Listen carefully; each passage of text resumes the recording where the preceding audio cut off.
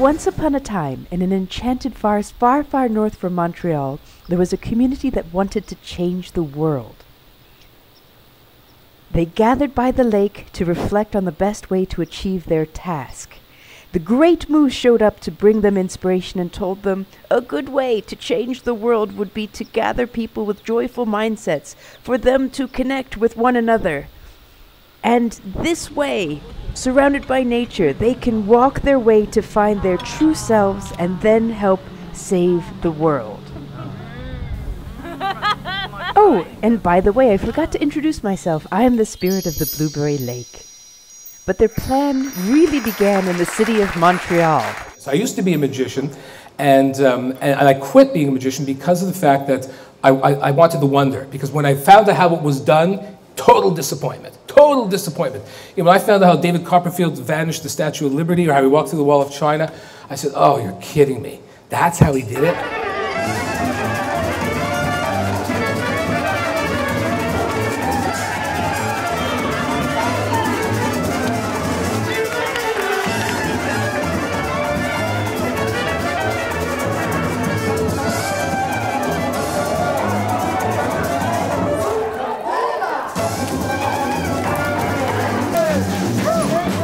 At first I said to myself, oh no, just another bunch of people that's here only to party and have fun.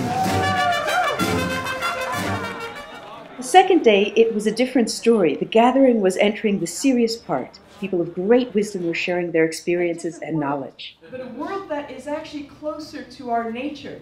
For me, Buddhacid is really that spark of life, that bit of us that bubbles up when we let it, and that drives us towards beauty and joy and connection.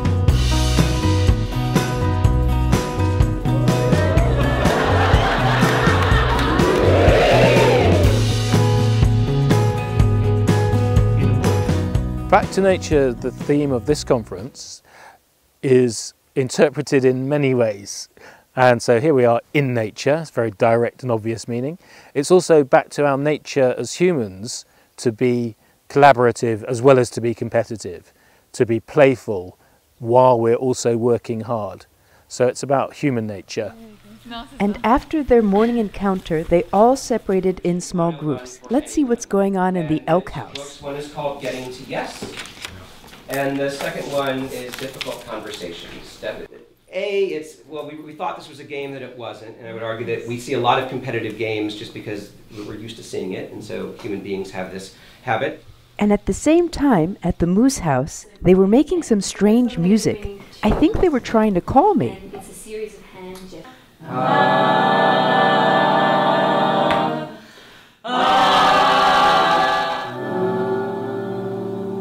Although I could feel their good intentions, I didn't always understand their ways of expressing it.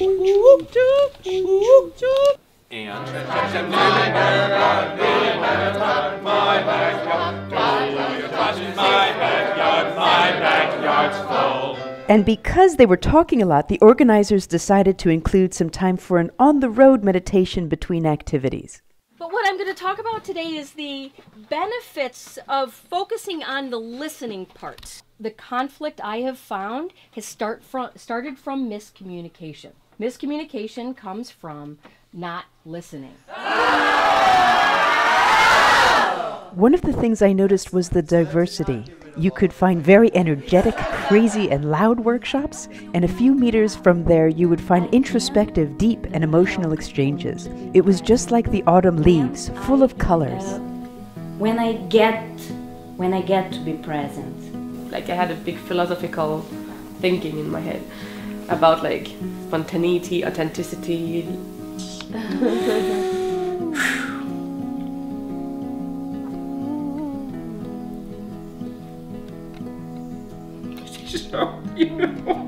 Oh!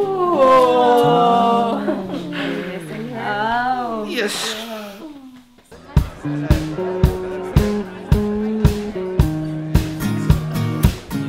Being a spirit brings some advantages, so I could follow them to the village's church where the organizers had prepared a feast and a show. One comes close.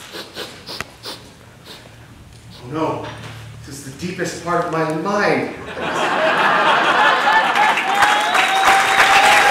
Face, move your face, and freeze. That's your character. Start. Okay, it's my turn to be the doggy. You can't always be the doggy. I have to be the doggy.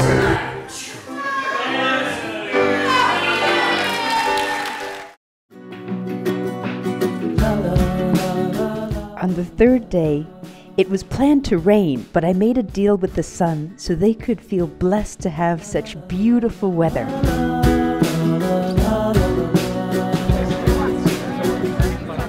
Everything started normally, but once inside the barn, they began to act weird again.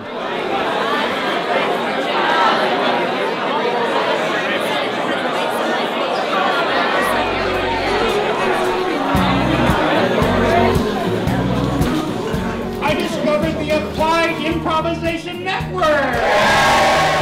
It is a very big deal to us. It means I had another 12 hours for myself. You are good. You're really good.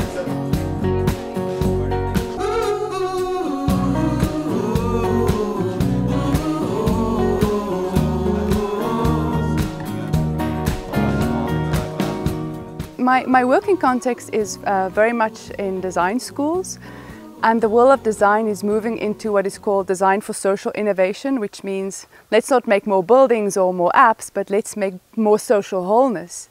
But how do we learn how to work with humans, our emotions, our beliefs, our distrust, our trauma? Those are the materials that we need to transform. We need to act our way into great uncertainty.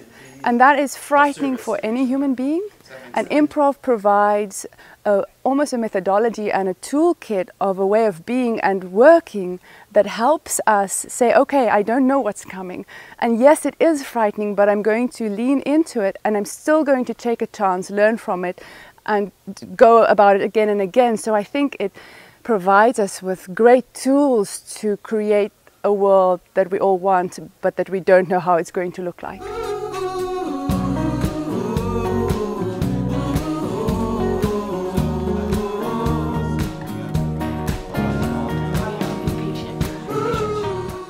Glad that our public is watching this video right now in the world. Because not everybody, it's sad.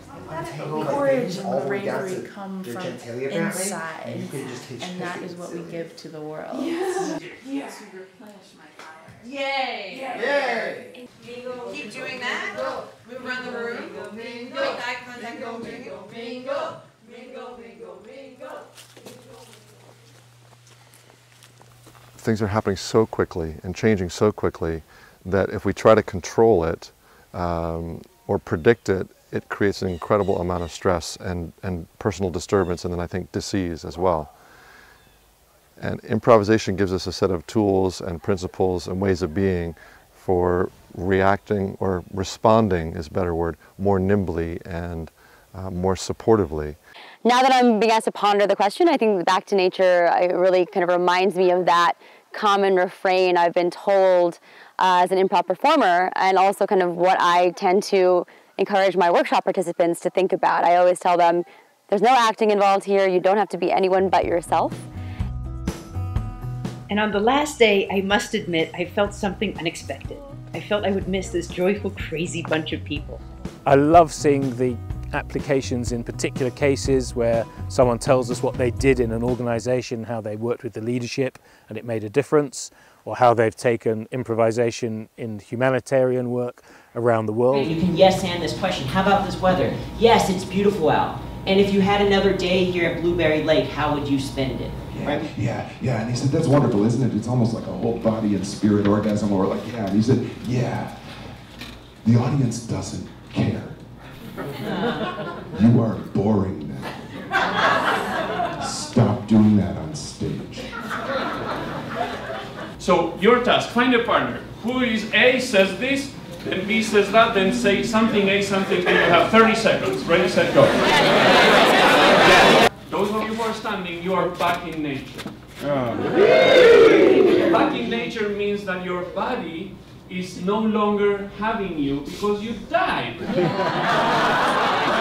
We're such a mechanized digital society now, so to come to a place where people's cell phones are not necessarily working, and where we have to hike on dirt roads and deal with maybe a little bit of rain or sun or hills or whatever, is a reminder of getting back to who we are as humans and being connected to the earth. And I think that's important, because when we're dealing with our clients, they're dealing with chaos.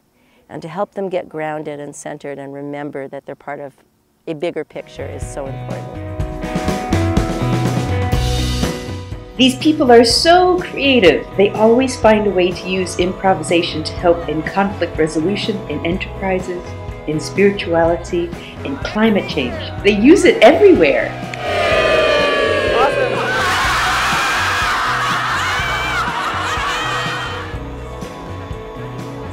One word for the AIN conference: amazing. Inspiring.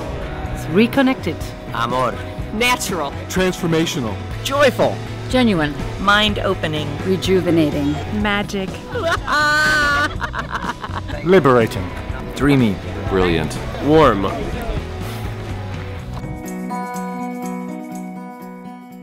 So we wanted this land for you to feel it, and for you to have that time of walking and creating great connections within you, within us.